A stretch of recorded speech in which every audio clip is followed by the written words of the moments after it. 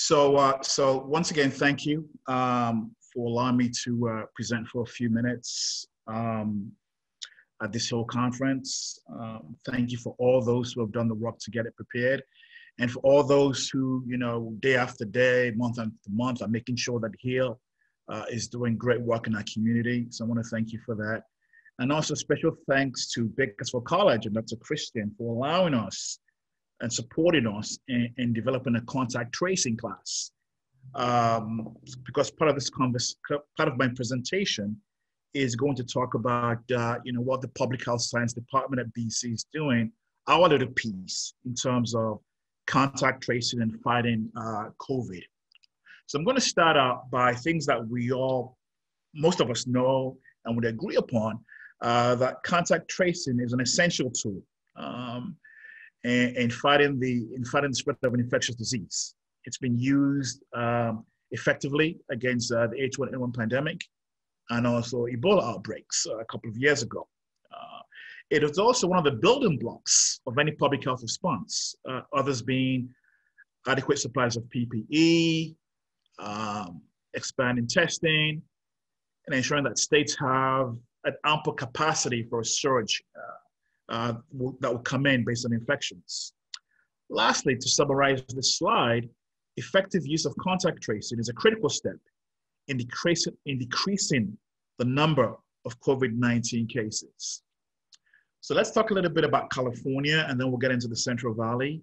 In May of this year, Governor Newsom launched the California Connected, which is a program that was aimed at bringing folks together to train 10,000 contact tracers statewide so that we could reopen California. What we found out that in many cases, contact tracing has met with different levels of success, not only in California, not only in the Central Valley, but across the nation as a whole. Even Dr. Anthony Fauci is quoted as saying, it's not going well, meaning contact tracing is not going very well. And there are reasons for that. There's some things that we don't have any control over, that we can't worry about or control. But there are other things that, as public health professionals, health educators, community organizations, departments of health, there are things that we do control that we could sort of try to work on.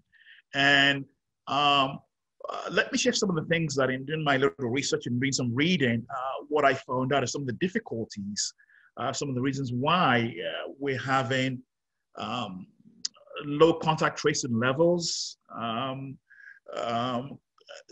sluggish and stalled contact tracing. And so the first one is folks, are fearful. Many are fearful and embarrassed when they're contacted by a contact tracer.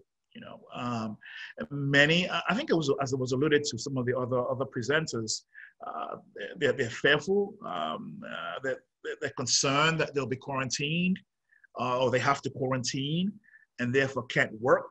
And if they can't work, they lose their paycheck, they can't pay their rent. So there are many problems in terms of when folks who are dealing with COVID and they're being contacted and trying to walk through all this, many things that are not being taken into consideration. I think, as was mentioned, some of the policies are well intended, but they don't quite work at the grassroots level. Secondly, as we know in the Central Valley and across the California, we have huge immigrant populations who worry that whatever information they may provide to the authority, may provide to the contact tracer, may be shared with authorities. So once again, someone has COVID, they're being contacted, they don't want to release that information because they have concerns what will happen with it, And some, just decline because they're embarrassed. And in general, and I think this was mentioned a couple of times, which I want to echo those messages. In general, there's a distrust, of the authorities, and many folks refuse to share information. This is especially true among minority communities. And as we've heard and we know, minority communities, Black and Hispanic, Black and Brown communities, are some of those most highly hit by COVID-19. So we know it's important to do contact tracing. We determine that. There's some difficulties with efficient and effective contact tracing. And there's some other things that we're hearing about, which may be part of why there's a low levels of contact tracing. Some areas in the Valley are only doing case investigations. So, which is partially good. It means they're reaching out to the infected people, tell them to quarantine, but they're not asking them about close contacts or where they've been recently. The whole essence of contact tracing is contact and trace those who've been in contact with somebody who has the disease. So with case investigations only, yes, we do catch infected people, but we're not catching those who they may have been in contact with. And some researchers indicate that there's no place in the world that successfully limited transmissions without a contact tracing program. So the key here is it's crucially important that we have an effective contact tracing program in place in the Central Valley in order to be able to capture those others who may be asymptomatic, but may also have COVID-19.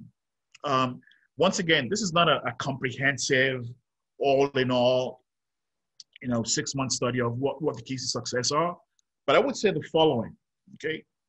Number one, the key thing is to partner with local groups, okay? Each group doing their part in terms of the part they can play in contact tracing. We at BC, we have a contact tracing course, which I'll discuss on the next slide. But in the meantime, key stakeholders, local groups need to be partnered with to deploy contact tracers. The County Department of Health usually is the lead in terms of public health for any particular community. But in that same community, the trusted members of the community, their stakeholders, their community-based organizations and nonprofit organizations, their local churches and civic organizations. These are the groups on the ground that are trusted by the community.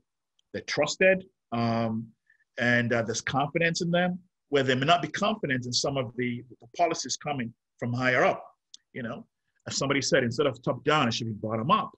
So if we're able to have train contact tracers and work with these community organizations to then do the contact tracing, I think will be much more effective. If somebody living in community X is contacted by a contact tracer who lives in community X, or comes from a local church, or comes from a nonprofit that's respected, they're more likely to get a response. And as we've established, it's hugely important to the contact tracing. So all playing their part. The part that we're playing, at least in the public health department at Bakersfield College, is we're training contact tracers. We're a college, we educate, we train, that's our piece. And I'm sure that nursing is doing a lot as well in the community. But for our part, we do this education and this training. And let me just share with you as my last slide, the information on our contact tracing class, just to make sure that our folks are aware of it. We've had, as I mentioned, about 6 sessions already, trained about 180 people who are now who've one college credit, and it's in contact tracing. We just had our last class September the 14th. We have another one on the 28th. And if there's more demand, we'll open up additional classes. So here's the key. Some folks need to be training and educated, which our colleges are doing. That's one piece. Then there needs to be collaborations and working together with the Department of Health and local organizations to now deploy those contact tracers. So here are the key things that I wanted to mention for this presentation. One, the importance of contact tracing. I think we know that. Two, to make it effective and efficient, we need to reach out to local communities, trusted members of the community, to be deployed as contact tracers. And three, they need to be training for contact tracers, which is where we come in. So I wanted to echo what's been talked about earlier, that it's important to make sure that we are engaging members in the local community to be effective. You know, we know that contact tracing is effective when done efficiently and appropriately. That's true. But we also know that unless we have people on the ground, unless they're trusted groups that people on the other end who are being called, unless they trust the person on the phone, they may not want to give that information. So for us to have a successful contact tracing program in the Central Valley, train, educate, one, which can be done by BC and other groups. Two, working with the Department of Health and local organizations to deploy those contact traces, and go beyond our case investigations, which those are good to identify those who have the disease, but there's additional piece. To arrest this transmission, we need to do contact tracing. That way, those who may be asymptomatic may be contacted, and they can quarantine, or they can do what they need to do to make sure they don't pass it on to somebody else. So that's pretty much what I have for this afternoon. My information is at the bottom of this flyer here. It's charles.daramola at bakersfield.edu. You can contact me. And overall, whether it's public health or nursing, as a college, we're doing our part to make sure that we do our best to battle this COVID-19 pandemic. Thank you. Thanks, Dr. Daramola. And we have a couple of minutes, and so I have one question for you. Coronavirus detectives, contact tracers who can identify the chain of COVID-19 transmission, are playing a crucial role in helping stop the spread of the virus, just much like you said. But what has been some of your most rewarding and challenging experiences in training contact tracers, and how can community members become contact tracers? You kind of answered the second part of that, but sure. Share with us your rewarding and challenging experiences. Sure. The most rewarding, I would say, is when we first put out the announcement that we had a contact tracing class. We had such a demand. There was such an excitement, enthusiasm. Folks wanted to be involved. We had to close some of the classes because they were full, and we kept adding new classes. So the excitement, the enthusiasm of folks who were, community members, college students, folks who are health professionals who wanted to get a contact tracing class. That enthusiasm shows that, people were willing and wanted to be involved in the battle against COVID-19. So that was very encouraging. It was good. So that's the most rewarding, And the most challenging is some of the things that I've, been reading and hearing that case investigations being done, which means they contact the person who has the disease and tell them to quarantine, but not finding out who they have been with or who they've been in contact with, So which means one person who had the disease, yes, we have that quarantine, but how about all the others that they were in contact with? So that means they're not being contacted in many cases, not in all cases, in some I'm sure. So that's a little difficult in terms of the importance of contact tracing, the need for us to do more to make sure that not only the person who's infected, but other people who've been around and been involved with them, that they are contacted as well. We make sure that we give them appropriate, counseling, whether it's for them to quarantine, to go get tested. I think that's important, and because I don't think we're doing enough of that, it's a little frustrating.